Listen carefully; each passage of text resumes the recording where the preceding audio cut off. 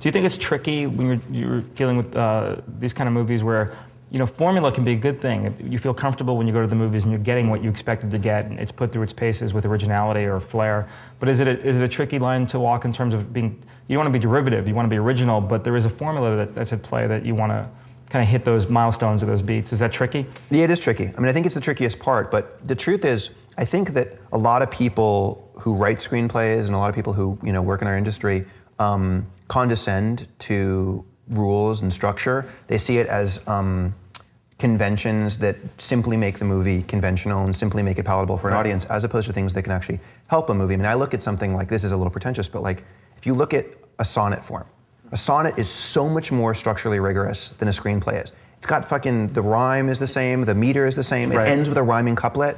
Like, how you could make that seem original and propulsive is a lot more challenging than how you make page 30, page 60, page 90 feel surprising, even though, so, I mean, you know, I think that structure is incredibly important to scripts, and I think there's something kind of interesting about the 3-act structure in movies, because I do think that it conforms to the way that we watch television, because it's a 30-minute show, a 60-minute show, a 30-minute show, and I think that, you know, the acts conform to those roughly that time that's interesting. frame. Do you feel like you kind of absorb that through osmosis over growing up and stuff? I do. I think that kids, especially now, I think that it's a comfortable structural model because we know how to watch 30 and 60-minute you know, sequences. Right. So, you know, I think the challenge of being a genre writer is that you do have to service those conventions, but you also have to turn it on its ear and make it different. And I think the way you turn it on its ear and make it different is not by fudging where the first and second act's going to end, but more adding a certain texture, a certain density of character. Subverting from the beginning too, probably. Yeah, absolutely. And crossing genres. I mean, working on X-Men 3 was a really interesting experience for me because that is an incredibly character-driven franchise. And you know, if you watch the first two movies, the first one especially, and you'll see in the third, there are a lot of sit-down, grown-up dialogue scenes. And it's the pain of being an outsider. Absolutely. And there's something, you're right, there's something so emotionally pure at the core of those movies, and that informs every scene of the film. And when I was writing that, and when we were shooting it, any scene that wasn't about what it feels like to be persecuted, what it feels like to feel different, to question your identity, was jettisoned. Wow. We just lost that scene. And it's true in the action sequences too. If you watch the action, all of the action sequences in X3, and there's a lot of them and they're big, are the core conflict of the action is about identity, is about one person wanting to be one thing, another person wanting to be something else, or wanting themselves to be something else, and how they collide. Right. And you know, there were sequences that didn't have that, and those are the sequences that, believe it or not, we had to trim the budget on that, you know, that got trimmed. Right. Or cut. Does Brett Ratner feel like an outsider at this point? Like, is there anything about him that He does, actually. This is the director of Rush Hour. And, yes, and a friend of yours, and mine as well. Looks now. very inside. He is very inside, but you know what? Right. Like, but he fought his way through the industry as an outsider. He fought his way in as an outsider, and I think that there is a part of Brett, not to psychoanalyze Brett, but I think there's a part of Brett that's a little bit of a tourist in that life. I think as much as he's inside the you know, the Hollywood machine, I think he's also watching it as much as he's the epicenter of it. Interesting. And I think that, you know, look, I think what's true about a lot of people who work in our industry, maybe more men than women, but maybe women too, I don't know, is we're basically just the guys that didn't get the girls in high school. And you know, like we felt ostracized, we felt awkward, we were too brainy, whatever the problem was, we didn't play sports, whatever. Brett was that guy in high school, you know, I mean, and you know, he's not 6'2", he's not like svelte, like, you know, he was when he was younger, but nevertheless, like, you carry that with you, no matter how famous you get, no matter how successful you get. And so I think that there's an element of him, as there is with all of us, that still knows what it feels like to be an outsider. Now, you've collaborated with Akiva Goldsman on most notably Mr. and Mrs. Smith.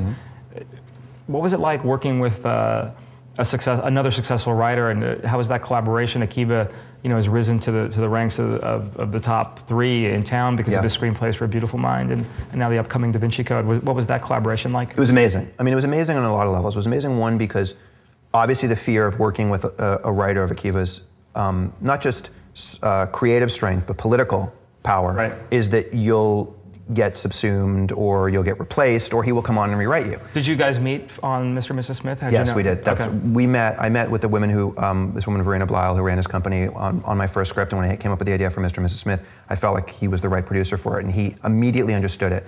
And he was really the champion of the movie from the beginning to the end. I mean, we pitched it to every studio in town, and every studio passed. Which is how you ended up at New Regency, which is a satellite production company? Actually, we didn't even end up at New Regency. New Regency passed initially, too. How we ended up at New Regency was the one place that paid me to write it, less than Writers Guild minimum, was Summit, which is primarily a foreign sales company, right. Patrick Wachsberger's company. And then when I wrote the first draft, they liked it, and it was a bigger movie than they could actually bankroll themselves. And that's when Regency became involved, because of Patrick's relationship to Arnold Milchan. Okay. So you guys, your passion for the idea took you outside the system. Yeah. You got the script financed, and then went back into the system. But exactly. But the passion was there to get it written no matter what. Yeah, and to answer the question about Akiva, among other things, there were plenty of times, like I was in my second year of film school. I was like 26 years old or something, and I was terrified of going into all those pitches. And when you're a kid and 15 to 20 grown-ups in suits tell you you're wrong, you start to believe them that you're wrong. Right. And the one person that was telling me you're right was Akiva.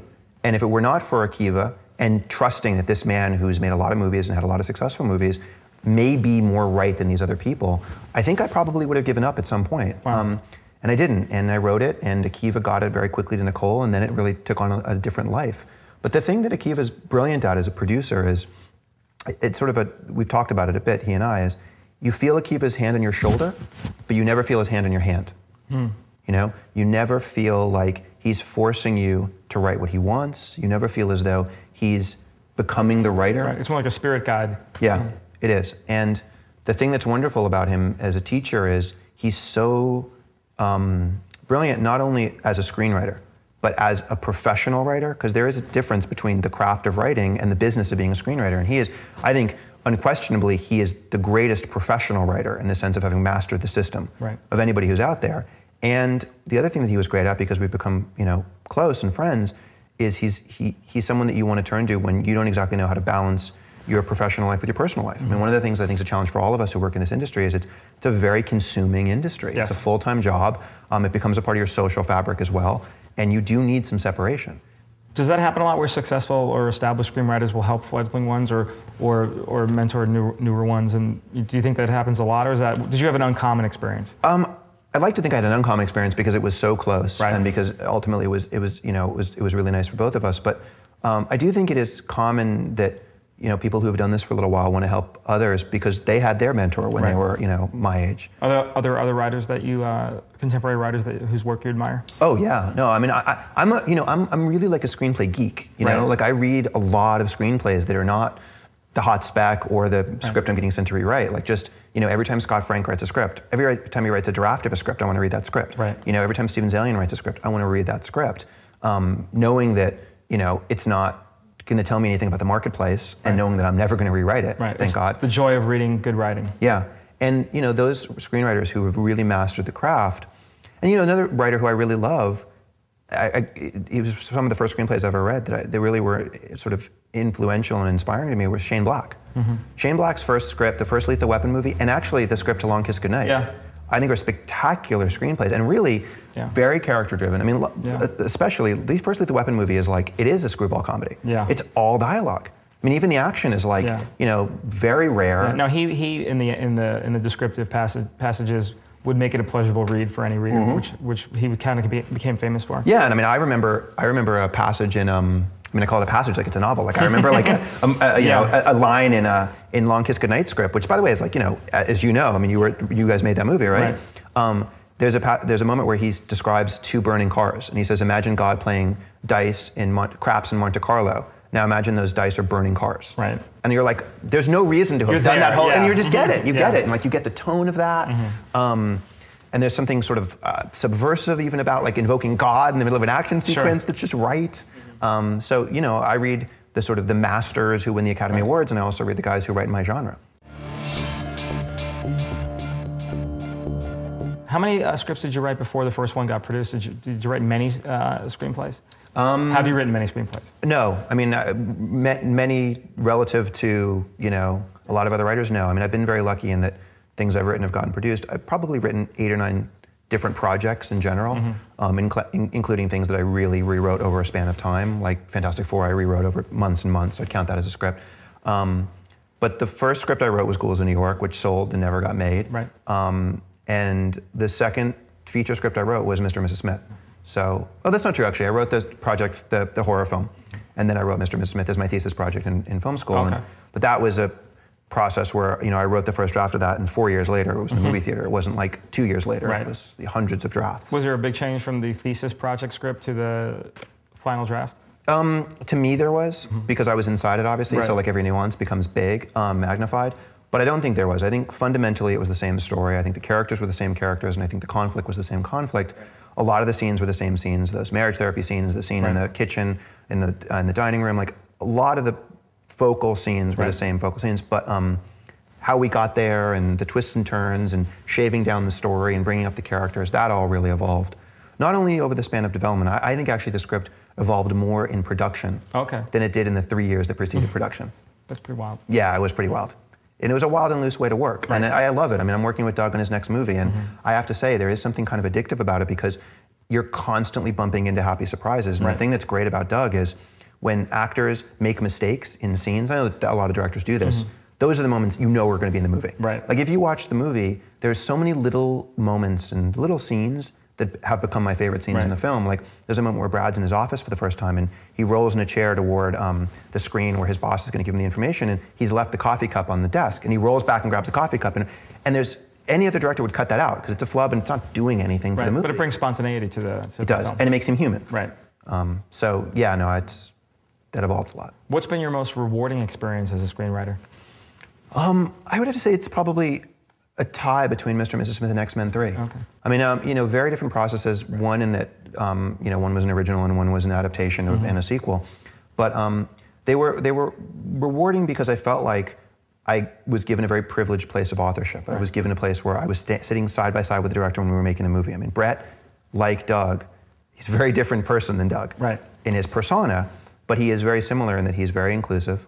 He's collaborative. He's not territorial about the set at all. He wants the writer there. He wants the writer there in conversations with the actors. Right. So it was a great, both of those processes, different as they were great in that I felt like I learned a lot about movie making. Did you feel a lot of pressure with X-Men just because it's a huge franchise and you're prepping or shooting without a locked script and they come to you and go, help us? Yeah, well, I mean, X-Men was, there was so many different forms of pressure on that movie. One form of pressure is, I grew up loving the X-Men comics. I know that there are religious fans out there. I mean, religious like, they'll come to your house and kill your children religious, so that's a form of pressure. If you're like adapting the Bible, that's a pretty serious thing. Another form of pressure is it's a huge franchise, obviously. The second movie was better than the first and more successful than the first, so you want the third to be not Godfather 3. Right. Or Superman 3. Right, you want it to be Return of the King or something. Yeah, you do. Return of the King or Revenge of the Sith. Right. And you're stretching it with Sith, but I'll let you have it. Oh, come on. Compared to the first two prequels? Okay, dude. No, I hear you. I mean, compared to the first two prequels, not compared to Empire. But I would even take in Return of the Jedi on X3. Like, I just didn't want it to be like... You would take Ewoks over... I would take Ewoks over, like... Attack of the Clones? Attack of the... Yeah, for sure. And the last pressure was the professional one, which is, there wasn't a script when I was hired. Wow. Bryan Singer left X-Men 3 to do Superman. They had not started the script yet. They called me in October of 2004 and said, we start shooting in 6 months. There's no script. Right. And I was like, okay, well, I'm going to have to write one quickly. Right. So it was the progress to production of that movie was wild. And it's they're a building huge stuff, movie. and they're building sets, and costumes are being made. Costumes are being made. They're building sets. I'm writing. What helps in that particular case is some of the costumes are existing. Some of the sets are standing. And the school is the school. Did they give you a roadmap of like, hey, we need the story to basically do these kind of moves? They were actually pretty open in terms of, I mean, we all knew it was going to be the Dark Phoenix story because that was set up in X2 by Bryan, and also because that's the best of the comic runs in X-Men history. But there was something that we sort of discovered as we were I was in the first stages of writing the first draft, which is there's a great comic run by Joss Whedon, actually, in the new X-Men comics. That's all about a mutant cure. And Joss Whedon being the creator of Buffy. And a great comic enthusiast and writer now. And Joss had created this great idea in one of his runs called Gifted that was about a cure for mutancy. And just seemed so rich and interesting politically, Right. you know? And in terms of playing on the identity politics of the movie, it was such a clear, easy metaphor and way in. So, you know, that was one where, yeah, I was writing pages as they were building whatever was on the page. And, you know, Brett, to his credit, came onto the movie. We had a different director before Brett who ended up falling off the movie. Right. Matthew Vaughn from Matt Vaughn, who Cake, did right? Layer Cake and left the movie for personal reasons. And Brett came out of the movie 6 weeks before we started shooting. Right. I mean, this is a $200 million movie. Brett's probably the only guy who can do that. Yeah, no, it's true. And you know Brett, and this is one of the reasons why actually making the movie was so pleasant, despite the pressure, is his enthusiasm, his energy. It trickles. It's crazy. It's so infectious. It's totally boundless. It's insane to me that it's real. Like the first week or so, I was like, oh, he's going to crash. Like he's manic and he's going to hit some depressive curve at some point. Maybe at age 60, but yeah, not now. maybe, but not now. I mean, Probably not. Yeah. It's endless, and it's like he doesn't sleep, and he just shows up, and he's ready to go, and it's very impressive. And that kept me going through. You know, our last month of shooting, I lived up in Vancouver for that movie, and the last month of shooting was in the rain at night for a month. Oh my God. And it was, and it was long nights because we had to wrap the movie. Sure. So, you know, without Brett's enthusiasm, there would have been like mass suicide on the movie. What's the best thing you've ever written, and according to you, either produced or unproduced? I guess I would say Mr. and Mrs. Smith I'm proudest of. Okay. I don't know that the final draft of the movie is the draft that I'm most proud of. Right. There's a draft somewhere in between the first and the last draft that I'm really proud of because I feel like it was a very specific tone. I'm always most proud of being able to achieve tone in scripts because I think that's the hardest. I think telling a good story is difficult. Has that been, what's been historically the biggest challenge for you in your writing? Has it been establishment of tone? That's the hardest thing for me. I think it's the biggest challenge, and I think it's when you nail it, it's a great feeling. And you know, I've been on movies. Fantastic Four is an example of a movie that I came on about 2 months before they started shooting, and it had the basic story structure intact, and obviously the characters were going to be the 4 characters, and the 5th villain. But the tone wasn't there, and I don't think I ever, to Tim Story, the director's credit, I don't think I ever nailed the tone. And I think the movie has a sort of a vague tone to it, and a tone that was, I think, sort of reverse engineered in post-production. Almost a family film, almost. It kind of became a very light tone. It became that. And the intention in going into the movie was making it a little bit more like Spider-Man, having it be a little bit more of like a teenager's movie, a young teenage movie, but a little more sophisticated. And when we watched it, we realized the thing that would best service the film would be to actually lean it toward a family movie, which did. Commercially, it was very successful.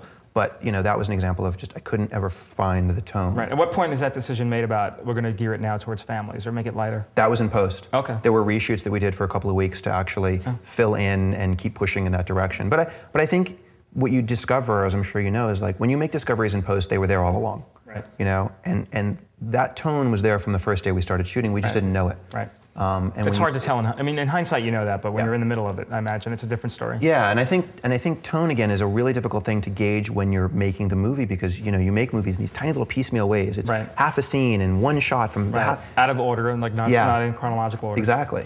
And I think that you know on Fantastic Four it was something that we really discovered as we went. X-Men was.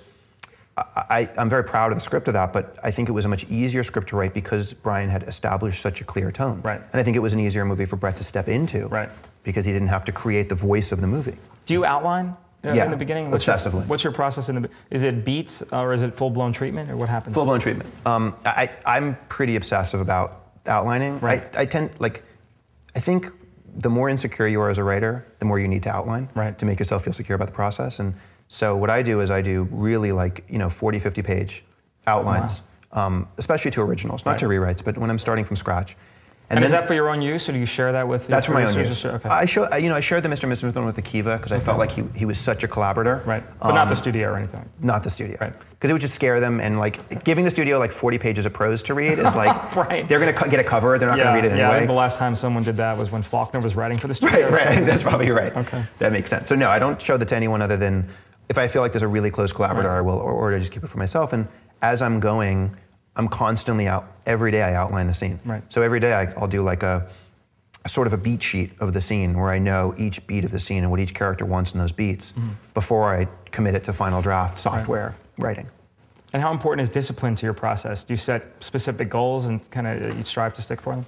I think discipline's the most important muscle for a writer. There's a great quote by Virginia Woolf in one of her diaries where she says, writing is all habit. Right. And I do think it's habit. I mean, I think it's the same way that like we get hungry at noon because we've learned that's when lunch is. You know, you get tired at 10, 11, whatever time you go to sleep because it's like your circadian rhythm. I think that you do have to get into a certain rhythm, a habit, writing-wise, to convince your body to do it every day. Right. And discipline for me is not hard because I tend to be a little OCD, so like discipline is like a sickness for me. Are you easily distracted? Yeah, but not when you're working. Not when I'm working. Yeah, I mean, I think actually once I'm in it, I'm really in it. And actually, the problem is that I'm not distracted. Like in a way that I should probably leave my work more and go in the house and hang out with my little baby boy. Right. But I get deep into it. So I think discipline is incredibly important. Have there been pitch meetings before you get to this outline stage in your career? Do you find that you pitch a lot, and how do you feel about that process? I think you're always pitching as a writer. The hardest part of pitching is obviously when you're pitching an original that you want somebody to buy and pay you to write, because that's just terrifying, and it's just. Is that easier for you now that you have a body of work? It's probably easier to sell now than it was before, but the actual process is no easier to me. I mean, I find it incredibly daunting, and it's also such an unnatural way to tell a story. Right. How do you prepare for it? I over-prepare. I write these incredibly detailed outlines. I essentially almost write the pitch and rehearse it like 100 times so that I can actually put the outline away. Right. And a little bit, to me, preparation is about creating a space in which you can improvise. It's not about preparation so that you write exactly what you prepared. Right. So in pitching, it's the same as in writing. If I know the scene inside and out, I can start to riff when I'm writing it. If I know the pitch inside and out, I can start to riff in the room when I feel like they're leaning more toward the comedy moments or the more dramatic moments. I can start to shift a little bit if I know it really inside and out. On the big movies, I imagine you get a lot of notes. How do you deal with kind of incorporating Marvel's notes and Fox's notes and whomever's notes? It's hard. I mean, it's I think in process, one of the most challenging things for a Hollywood writer when you're working in production, especially or toward production, is negotiating all those notes and knowing what you should compromise, what's like literally sacred, and no matter what, they will fire you before you'll compromise that thing, and what's in between the two. So, on an X-Men movie, for instance, you have Marvel's notes, you have 20th Century Fox's notes, you have the other producers' notes, other established producers like Lawrence Shiller Donner, who's produced a lot of movies. Then you have the 12 to 15 members of the cast who have notes, and you have to really be malleable enough to say, that's a good idea, let me think about it, and genuinely think about it and take it on board, and if it's a good idea, execute it. But also strong enough to say, I tried it and it doesn't work. And I think part of the trick of being a good screenwriter, and this is something I really learned from Akiva, is, well, there's two things, I think. One is knowing how to hear a note and know that the note is not the thing a lot of the time. That sometimes somebody says, this isn't working, not because that thing isn't working, but because there's something underneath it, or because there's something that was in the setup to that. Like I say, about the third act sometimes not working means the first act isn't, the setup's not enough in the first act. That's something I learned from Akiva, is you have to actually interpret notes, the same way you would interpret reading a novel. And the other part of it is, and this is more strategic, you have to learn how to make your ideas somebody else's. You have to learn how to convince people that the idea that you want to arrive at was their idea. Or the Jedi mind trick. The Jedi mind trick is the most important part, I think, of especially being on set. And the way to do that is very simple. It's like, you just talk around the idea until they get to it. You know what I mean? It's like when you're like, it's a little bit like you're painting by numbers and you're leaving one square unpainted. I'll remember that the next time we meet. Yeah, no, well, please don't. Cool. But yeah, no, I think I do think learning how to digest notes is. What's next for you? What's coming up? A couple things, actually. I tend to work on 2, 3 things at the same time, partly because I like the balance of that. Pops me in and out of things. I can't write 2 first drafts at the same time, but we're doing a Mr. and Mrs. Smith TV show for ABC that Doug is going to direct. Now, why TV show and not sequel, feature? A couple reasons. One is I think creatively, the arc of the movie is sort of done. I think the fun of the first movie was them falling in love, and it's hard to mimic that. The weakest of the 3 acts of the film is the third act, and the third act would be what the sequel is, them being partners. So our feeling was, why not sort of take that and put it in a form that probably better serves that story, which is TV, where the week to week is they're on a new case, they're struggling in their marriage, and now struggling it really to be is partners. The Thin Man, kind of a little bit. Exactly. And I think the spark of the movie was that falling in love story, and it's hard to do a sequel to a love story. The Professional is hard to get Brad and Angie to do a sequel. Not for monetary reasons, although that would be, I'm sure, very complicated. A lot of artists don't want to go backwards and repeat themselves. Exactly. And I think for them also, and this is my own supposition, I don't have any way of knowing this, I would imagine, they're trying to live their life right now. And like already they have 1 billion people trying to chase them down. When we were shooting the movie, toward the end, we had like, helicopters circling above us with paparazzi hanging out the side. It looked like they were going to shoot people. Right. So I'm not sure they'd want to jump back into that again. So that was the impetus for it. And Doug's had some success in television, and I'm interested in TV too, so it felt like the right place for it. So I'm doing that, and I'm working with Doug on his new feature, a movie called Jumper, that we start shooting in about a month and a half. That I'm actually producing, like Akiva, producing and rewriting. Great. We start shooting in a month and a half, and that project I mentioned before with Nicole, I'll start writing that once Jumper starts going into production. So that should keep me busy for the summer. Good luck with everything, man. Thanks, Mike. Well, we want to thank today's subject, Simon Kinberg, for being with us. Thank you, Simon. Thank you, Mike. That was very fun. Yeah, me too. We want to thank you for watching as well. Please remember to check out our other great interviews in this series with industry pros. And remember, it all starts with you. The next Written By credit could be yours. I'm Mike DeLuca.